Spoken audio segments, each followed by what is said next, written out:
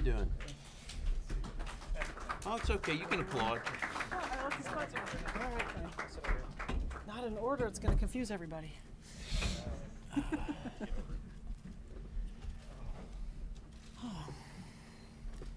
everybody look good? Good enough. Good afternoon, everyone. This is our STS-135 post-landing news conference with Atlantis' astronauts. And we'll start with some comments from the crew, and then we'll take questions. So we'll turn it over now to our commander, Chris Ferguson. Chris? Well, hello. As I think we're elated to be back here in Florida. The weather was perfect today. You know, one of the things we always have in the back of our mind is are we going to end up back in Florida? Are we going to end up in California?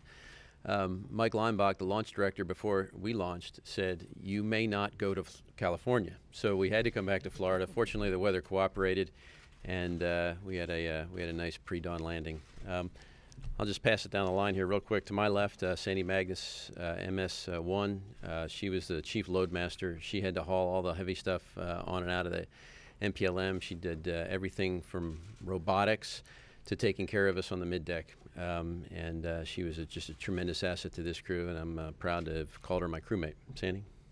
Yeah, the mission was incredibly busy. We knew it was going to be incredibly busy when we started. We got tons of help from the space station crew, and with their help and all the great work that these guys did, we were able to get all of that cargo transferred, and then more cargo transferred back to the MPLM. And yeah, I just have to say it was such a pleasure to be on the International Space Station again. That's such a magical, wonderful place.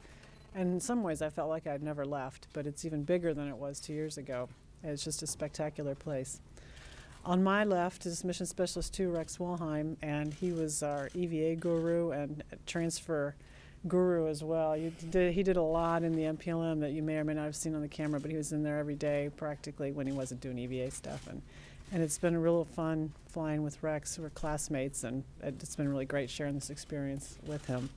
Thanks, Sandy. And basically for transfer, I just did what Sandy said to do, and that's pretty much all we did. And it was an absolutely great experience. It was tremendously busy, as Sandy said. I think you've heard that before. And I just want to say what an honor it has been to be part of the Space Shuttle program. I started 26 years ago as a back room for the MAX flight controller, and I have loved every minute that I've been part of the space program. It's been such an honor, and it runs in the blood. I think you notice here when you talk to people here at the Kennedy Space Center, at the Johnson Space Center, that it just runs in the blood. And it's just everybody just wants to be a part of it, and we understand it's time to transition, but we're going to cherish every minute of it. I do want to thank all the folks on the ground who helped us out here at the Kennedy Space Center to get us off in a very exciting launch, and to recover us on a wonderful landing, and then also the mission control and all the folks at the other space flight centers who helped us during the mission. And on my left is pilot Doug Hurley.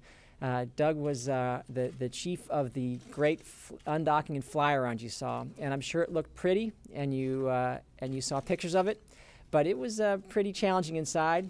And Mr. Marine here was calm as a cucumber as all things were lining up, and as we were all doing a different task, and he was just running the show, and he did a great job. So with that, Doug.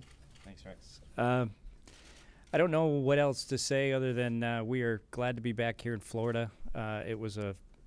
It felt like about a 2-month mission crammed into 13 days. We ran from dawn till dusk, literally up there, and I think we left the station better than we found it, and I think we've got them set up for the long haul. And anyway, Fergie never gets introduced, so other than to just say the commander, but you know, he's the guy who he's the glue that kind of kept us together, heading in the same direction for this, I think, almost surreal from start to finish experience. And I don't think any of you appreciate kind of the demands and kind of the pressures and the emails that only Chris gets that he dealt with, and there was absolutely no indication, positive or negative, to the rest of us, and he just, you know, kept us going in the right direction. And you know, we can't say enough about Sandy, but we also can't say enough about Chris. He just was a great guy to work for, and I'd like to do it again with him sooner rather than later. Thanks, Doug. All right, with that, we'll take questions. Please be sure to give your name and affiliation when the microphone comes to you. And we'll start down here in the front with Marcia. Marcia Dunn, Associated Press. We just heard from Mike Leinbach that tears were flowing on the runway when you guys came in. I'd like to know if tears were flowing in the cockpit and what were the emotions at touchdown at Will Stop. I think what I'd say is we each got choked up at different times in the mission. It's funny because there are certain times where you have to do nothing but concentrate, and you can't feel the historic nature of it. Like, for instance, when Doug was doing the undocking, I mean, it was a magnificent sight. It was dark, and we were departing, and I was a little bit set back, so I could be a little bit more detached for the first part. And when the station crew said that Atlantis is departing, that was one that really choked me up. And I know there are other parts that really choke people up too, and it's just it kind of depended on what part of the mission you were at and what your job was. But there were times that you would just take the big picture, and it would get to you. Peter? Good afternoon, Peter King with CBS News Radio, and thanks for answering the same hundreds of questions hundreds of times. Instead of looking back, I want you to look ahead, because every 10 years or so we interview Gene Cernan on the anniversary of him being the last man to walk on the moon. In 10 years, when you come back as the last shuttle crew for the anniversary, where do you think we will be? Not where you hope we'll be, but where do you think we'll be in terms of the U.S. and human space flight and exploration? Yeah, that's a great question, Peter. It really is. I know where I hope we'll be. As to where I think we'll be, given everything that I know today, I think that we'll be traversing back and forth the low Earth orbit with one of the 4 or 5 vehicles that are being considered right now. I think that that's going to be a well-traveled path. I think that we're going to have people spending either short or perhaps long periods of time in orbit who have paid for a trip there. I don't think it's too much unlike the airlines. You recall that the whole airline industry, the whole aviation industry got started with NACA. They designed airfoils. They enabled aviation to take off. And NASA, I think, has really laid the foundation for spaceflight and commercial spaceflight to take off. So I think in 10 years we'll see that. I think we'll be on the verge, if not have already launched a heavy lift vehicle. NASA's developed and designed heavy lift vehicle with the intent of leaving low Earth orbit. If we're not there, we'll have been there very shortly. So personally, that's where I think we're going to be. And I don't know. Clearly, it's my opinion, and I hope that it's something that does take place, because we do really need something to look forward to. I know right now is a little bit of a time of mourning, if you will, but that's to be expected. We've said that we're saying goodbye to a good friend, and we'll get over that. And we'll once we get over it, we'll start looking forward, and we'll make it happen again. Okay, right here. Hi, Clara Moskowitz with Space.com, and I'm wondering if any or all of you plan to visit the shuttles, especially Atlantis, once they're installed in their museum homes? Yeah, I think it would be nice to see them in their museum homes. And it'll be kind of interesting, too, because we'll have a perspective of someone who's lived on the shuttle and operated it. So I think to go and kind of see it through other people's eyes as they've chosen to display it, and watch people. I think it'd be fun to actually go to a museum and watch people look at the shuttle and sort of listen to the comments that they're making. That, I think, would be very interesting. It's right here. Hi, Kim Spillerud with the Norwegian spaceflight magazine Romfart 4X. Before the flight, you spoke of that you didn't think you'd start to think, wouldn't be start to sink in, that this is sort of the final flight of the space shuttle. Now you've walked around the vehicle, you had a couple of hours to sort of start to be in the ground again. Has that started to sink in that this is it for the space shuttle? Yeah, and I think when it actually started to sink in sooner than I thought it would. It was in flight, like I was talking about earlier. Every once in a while, it would start to sink in, and it was like mostly in the quiet times. Like another time was when we're on the mid deck of the space shuttle, where we kind of live and sleep. And I was down there just thinking about all the other crews that had gone before me, and you're thinking, oh, this is the last time. And someone was asking us whether we would go to visit the Atlantis in the museum someday, and I certainly plan to. I plan to go with my kids and take them and show them when it's on display in a beautiful place here at the Kennedy Space Center, and think back that we were the last crew that lived on there. And I'm sure Doug can point out my peach apricot stains on the lockers too and everything. So. Hi, Eben Brown, Fox News Radio. How did Atlantis perform on her final trip? She went up, came back, she landed, being towed back. What shape is she in? And if by some magical reason there were another set of SRBs in an external tank and they said go fly, could she do it? Doug? Yeah, most definitely. Everything we asked of her, she gave us. Other than we had a wake-up call in the middle of the night. One of the GPCs got a little cranky, but that happens. I mean, everything worked just like it was supposed to. And Chris and Rex and I got a little practice with some malfunction procedures to get the GPCs back in order, but that was not a big deal. And it was probably a bigger deal down here than it really was up there. But the funniest thing about that one, and that's really, frankly, the only thing I can think of that was even, oh, that doesn't work, or that doesn't, light switch, everything worked perfectly.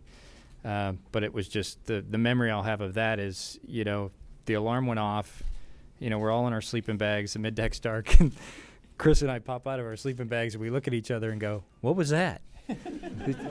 and then we get out of our sleeping bags, we go up to the flight deck, we turn on a display, and we sort out that it was GPC-4, and then I think Chris described them as gophers coming out of their holes.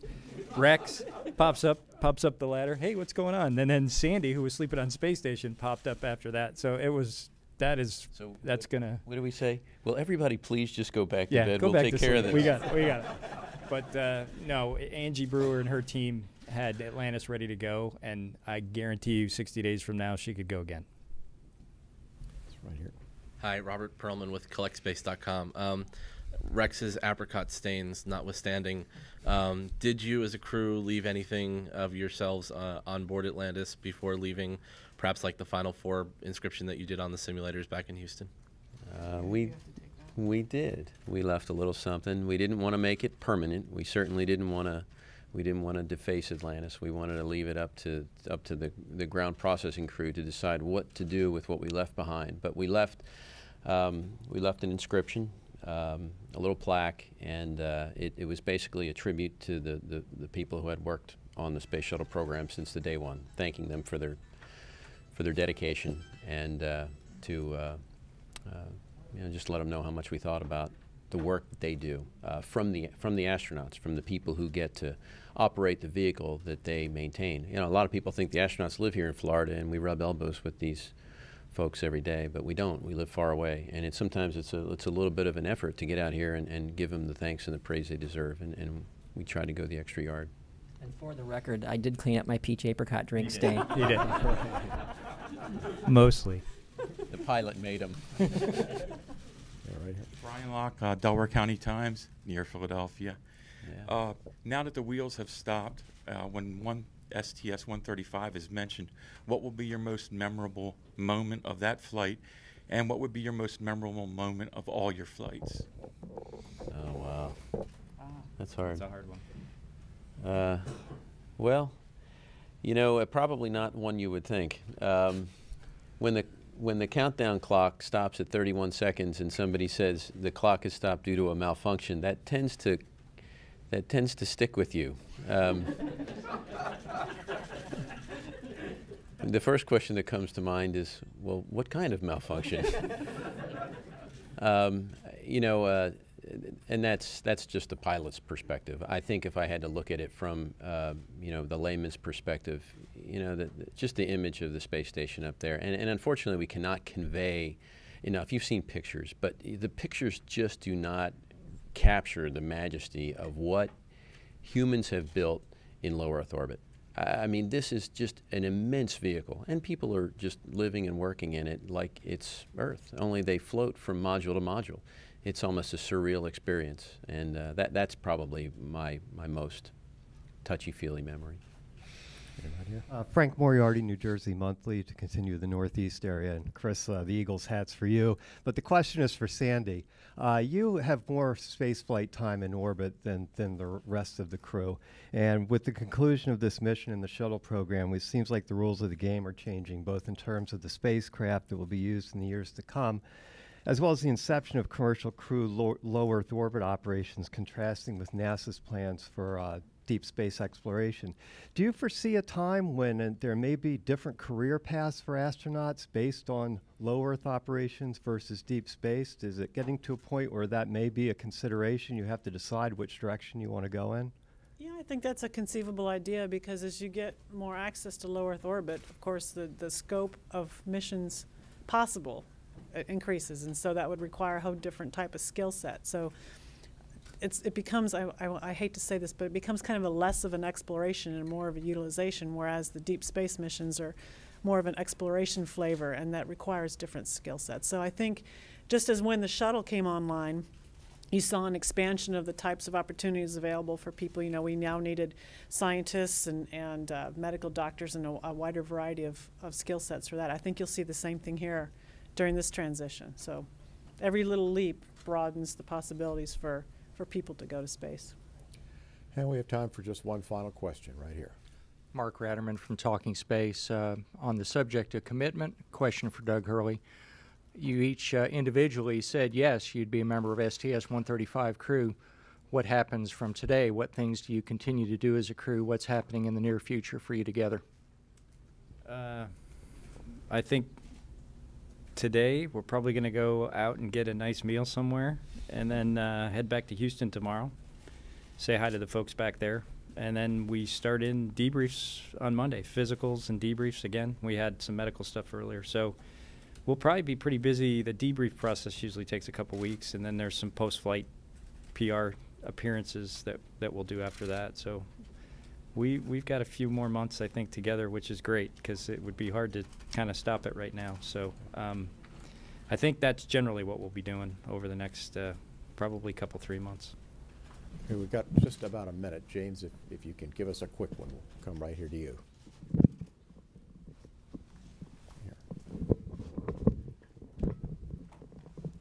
James Dean with Florida Today. I had a question for Doug as well. You waited a very long time for your first flight. I believe it was like 9 years. And I just wondered if, hopefully it's not that long for the next one, but did that experience give you any kind of perspective, any lessons learned in terms of patience, perseverance that you think might help you and the rest of the astronaut corps, anyone else involved with the program to kind of deal with the gap that's to come? Yeah. Well, I mean, we're still going to fly people. Obviously, the rate's going to be 3 or 4 a year rather than 30 or 40. Yeah, for my class, the timing was not very good for flying quickly. But there were folks in Rex and Sandy's class that waited 10, 11 years. So it definitely builds some perseverance if you didn't have any. Although, frankly, most of us didn't get here because we didn't have any perseverance. But yeah, it definitely, it's worth the wait. But it's, you got to put the effort in as well. But hopefully, if I fly again, waiting another 9 years to fly again would be harder rather than easier. But the opportunity to go beyond low Earth orbit or do a 6-month expedition is a great opportunity as well. And you just put your time in and do your job well, and good things come. So I think I'll leave it at that. All right. Well, that's all the time that we have with our Atlantis crew today, so that will conclude this briefing, and we'd like to thank the crew very much for coming. And thank you very much. This concludes the briefing. Thanks. Yeah, thank you.